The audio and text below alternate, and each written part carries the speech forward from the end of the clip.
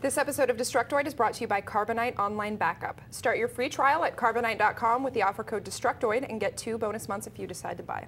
Coming up on Destructoid, the 3DS came out in Japan this weekend, and Dale North made a video about it. Serious Sam 3 is officially a thing that exists, and it's serious. And that saucy Nick Chester has some tasty, tasty releases for us. All this and more coming up on Destructoid.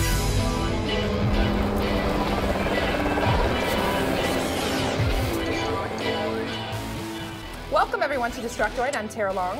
And I'm Max Scoville. How are you today, Max? How was your weekend? It was interesting. It was okay. You know, nothing spectacular. You look hungover. I woke up at 11 o'clock today. Okay. I had to.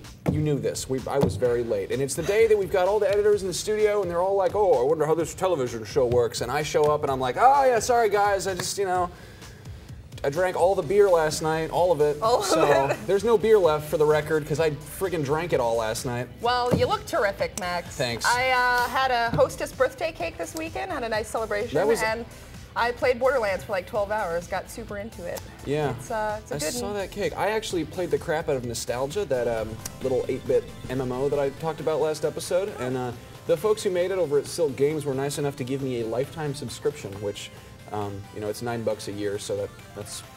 I'm not sure how that adds up. I'm probably not going to live too long. But I said last time that I wanted to make a Destructoid guild. That might be kind of tricky because that cost 10,000 gold in the game. I made about 400, and I got to about level 11 as a ninja. Can you buy it on eBay? I don't know. It might be a little bit young for that. It's a very new game. You should go check it out. It's for PC. It's free to play. I recommend it. I think it's fun. It's like Dragon Warrior 3 meets World of Warcraft. So. Yeah, go play that for 10 hours and piss off your girlfriend who wants to hang out with you. And donate to the guild fund. Yeah, donate to the guild fund. That doesn't exist. My username on the Beyond thingy is Squidbear. Different characters, different servers. I've got a Pink Ranger named Pink Ranger. You disgust me. Yeah. Anyway, moving on. Yeah, let's get into the big news of the weekend. Actually, the 3DS came out in Japan on Saturday, and it sold out in 1 day. Destructoid editor Dale North called it, quote, the most uneventful launch day ever due to the fact that there were barely any lines of people in Japan at launch time because almost all of the 400,000 3DS units that Nintendo shipped out were already nabbed up by pre-orders. Dale, of course, pre-ordered his and has been playing on it nonstop, but he was nice enough to make a video for us showing off some 3D corgis or something. Let's take a look. I'll walk you in a minute. Don't piss in the house. Seriously. Don't piss. Yeah, I'm sorry, I'm playing my new Nintendo 3DS with Nintendogs and cats. And there's my corgi who's probably going to piss in the house any minute, so I'll make this quick. What really impresses me about the Nintendo 3DS, even beyond the 3D features and all the augmented reality, is how much it feels like a console and less like a portable game system. It may be small, but don't let the small size fool you. I think Nintendo has learned a lot in the past few years from the Wii and all of their portables. And the end result is a really elegant, really well thought out system. The interface is very Wii-like, but graduated. There's a lot of internet functionality. Like, for example, it's telling me right now that I'm syncing characters with a friend. I think I'm getting a dog download. It's how many steps I've taken today, what time of day it is, battery life, what games are running. And all this is happening in the background while I'm playing Nintendogs and cats. I can hit the home menu at any time and see what's going on. So the end result is just a very impressive little game system. It doesn't feel like a toy. It doesn't feel like a kid's device. This is definitely a mature product.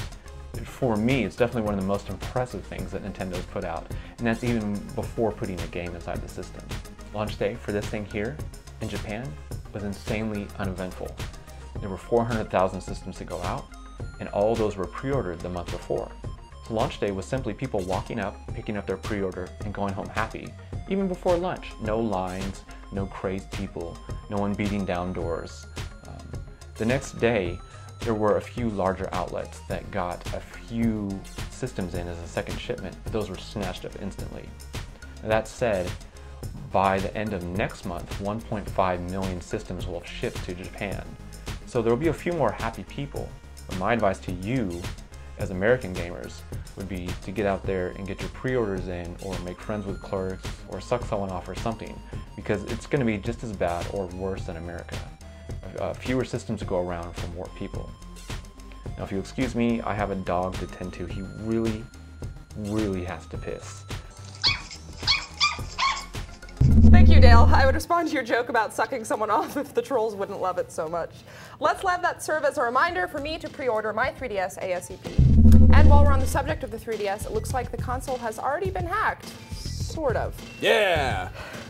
Piracy. Yay, piracy. You can't port your 3DS games over just yet, but if you use an R4 card, then say hello to your previously purchased DS games. Someone uploaded a video of it being done on YouTube with the disclaimer, quote, "The R4 team has managed to hack the 3DS in order to make it run. Nintendo has made a whitelist built into the 3DS. It's a list that contains the names of all the games that can be played on the 3DS. These guys have modified this list, making it possible to run their flash cards. Therefore, you cannot do this unless you hack the system yourself." So it may be too much work for most people to hassle with, but it's a step closer to hacking 3DS games, which, if I had to speculate, I would say will probably happen before the console reaches North America on March 27th. Tara, I've had it with your hackery. I don't It's time have. to talk about some exciting news, because Crow Team announced today that there's a sequel to Serious Sam in the works. It's called Serious Sam BFE, and it's going to be a prequel set in Egypt and will include new melee attacks, a 16-player campaign co-op mode, and competitive deathmatch and beast hunt modes. That's coming to PC and consoles this summer. You know what BFE stands for, right? I don't know. Butt fucking Egypt? Is that only a Texas thing? Butt fucking Egypt? No, none of the video game blogs seem to know what BFE stands for, but BFE is a phrase for like somewhere that's way far out there. You know, like in the boonies? Really? We call it BFE. Okay. And the So game is it's- set in Egypt, it's so set I in can only butt-fucking assume that's Egypt. what Okay. they mean, but That's- that has not been technically Thank you for this. confirmed yet. You're I know, a video game exclusive, you Texan guys. How consultant. exciting. That's fascinating. So because GDC is this week, that means that a bunch of the Destructoid editors are in town to see what's up. Which means it's time for a very special live in-person releases of the week with Nick Chester. Take it away, Nicholas. Video games.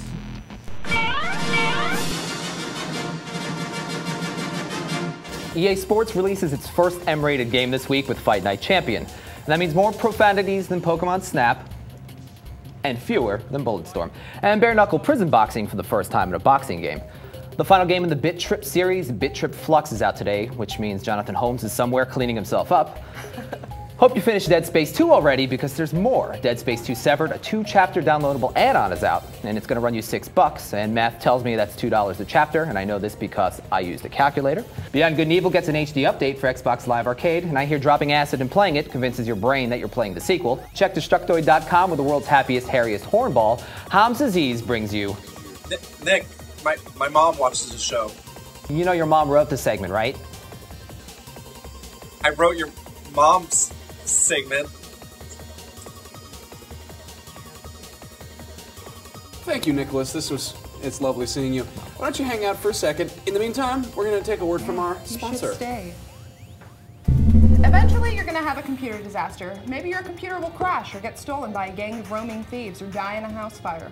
But if you have Carbonite Online Backup, your files will be backed up automatically and safely off-site, so it's easy as pie to get them back. Who doesn't love pie, honestly? You can access your backed up files remotely from any computer or from your iPhone or BlackBerry with a free Carbonite app. And Carbonite costs just $55 a year for unlimited backup for your PC or Mac. But when you use the offer code Destructoid to start your free 15-day trial, you'll get 2 months free if you choose to buy.